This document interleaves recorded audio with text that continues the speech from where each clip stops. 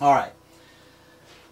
To be able to predict what humans are going to do in the future, or to be able to predict Earth's future climate, we need to know something about what happened in the past. And so by studying the past, we learn about the present, but we also gain an ability to predict the future. And that really is the goal of paleoceanography, to look at the past, see what's happened, and to try to understand, in the context of what we're doing today, what might happen in the future. So I can't emphasize how important it is for us to study ocean sediments, to learn about Earth's past, to be able to look at periods of time when humans weren't present on the planet, and to try to make inferences about what we're doing now and what the possible consequences might be. This is so important that oceanographers have built ships especially dedicated to the drilling and obtaining of sediments on the seafloor. One of the earliest expeditions was something called the Glomar Challenger. So deep sea drilling began in 1968. The Joydes Resolution continued that work on up to from 1983. And then just in 2007, international efforts began to study seafloor sediments with the building of the Japanese drill ship Chikyu, and this is what it looks like. So here's the drilling platform, and oceanographers are taking these vessels out to sea, stationing them over a part of the seafloor, drilling and obtaining long, mile-long cores in some cases, and bringing them back and studying them, storing them and studying them, and trying to infer or trying to figure out what happened in Earth's past. Here's a drill rig, and this is from the Glomar Challenger, I believe. It could be from the Joydes Resolution. You can check out the website linked here. Here's what a drill rig looks like, and maybe you'd like to have a job working on a drill rig, drilling for ocean sediments and studying Earth's past. So this apparatus drills down into the seafloor. More pipes added to it as they continue to drill deeper and deeper. This is what it looks like in the middle of the ship, and as this pipe is sent down to the seafloor. Here you can see this is like a moon pool in the middle of the ship. And then when the cores are brought on board, they come in a plastic case. And so the first thing oceanographers do after bringing these on board and wiping them down and cleaning them up a little bit is they split them in two. So here we have a saw, and we're just taking these plastic tube full of sediments now, which may be, again, hundreds or thousands of feet deep, and splitting it in two. And you can see, even in this picture here, the different bands of sediments. Here we have light-colored sediment that's surrounded by dark-colored sediment, and that tells us that something changed during that period of time. So this may represent thousands of years. And it's through the studies of seafloor sediments, by taking small samples, by examining the kinds of organisms or fossils that may be present in there, by looking at the size of the sediments and the types of grains and all those different kinds of things that we'll talk about in just a little bit. Here's the ocean's memory. It's the history of the Earth as revealed through sediment cores. Okay, now let's step back a bit.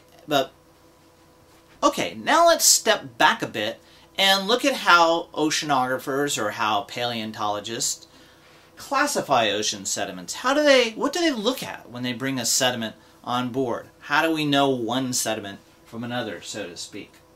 Okay, well, let's think about where sediments might come from. First of all, just pounding on a rock creates little fragments of rock. So those are rocky sediments, and rocky sediments are called lithogenous sediments. They come from the earth. And rocks, as you may or may not know, can be igneous, meaning they're volcanically derived. They may be metamorphic, which means they were put under great temperature and pressure at some depth in the earth and spewed back out on top of the earth. Or they may be sedimentary rocks. So sediments can even come from sedimentary rocks. Sediments may also originate from organisms. A seashell is a really good example of an organism that produces a shell that can break apart and then be part of the sediments. Okay? They may also form from chemical processes. So if you leave a pan of salt water out and it dries up, it forms little crystals of salt. That's an example of a chemical sediment. The kinds of black smoke or towers that you find on hydrothermal vents are another example of a chemical sediment. And believe it or not, sediments can even come from outer space. Our Earth is constantly being bombarded by cosmic dust and micrometeorites and occasionally even larger meteorites, and these supply a small percentage of sediments that we find on the seafloor. So again, identifying and understanding the origins, transport, depositional processes of sediments is going to be carried out, or is going to occur, by understanding how we can tell something about all these different kinds of sediments that we just talked about. If we take a sort of overview at the sources of sediments in the ocean, here we go. Volcanoes produce rocks. The parent rocks break down. They may break down through wind and water. They may break down through glaciers. Those sediments can then be carried by rivers and streams into lakes, or they may be carried into the ocean. The sediments may be deposited here in lakes. The lakes may evaporate, leaving chemicals behind and altering the sediments. We all know sand at the beach. That's probably the most common form of sediment that most of us are familiar with. Those sediments may be reworked by waves and again in river processes. Those sediments may be carried out onto the continental shelf. They may slide down a submarine canyon through turbidity currents. So here we're already using some of the things we learned in the previous chapter. Sediments may be blown by the winds and deposited in seawater, where they may sink down to the seafloor. All those things can happen in continental environments and providing a source of sediments for the ocean.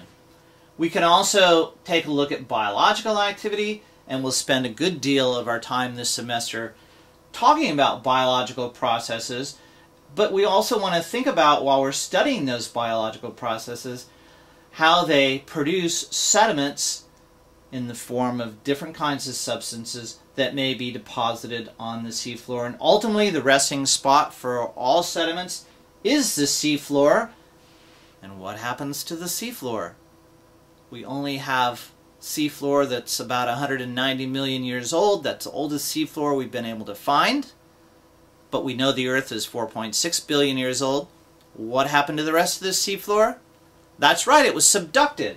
So eventually, all of this material that lands on the seafloor will end up in a subduction zone.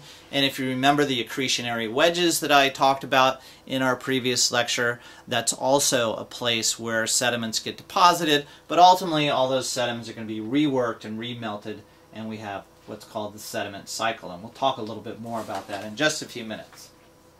Okay, classifying marine sediments is one way to identify where they came from, and one way to figure out how they got where we found them. Okay, so how were they formed?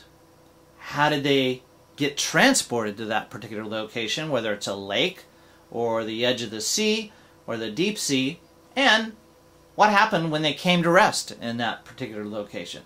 So, as described in the book, really scientists use three different types of classification schemes. One is just a descriptive classification. We just visually look at the sediments and say something about them. We may use a size classification. So how big are the sediments? What can we tell about that? And then there are a whole bunch of other properties, something called the genetic classification. The genetic classification really is a series of tools designed to figure out exactly where the sediments came from. We're not going to talk too much about that, but we will take a look at descriptive and size classifications.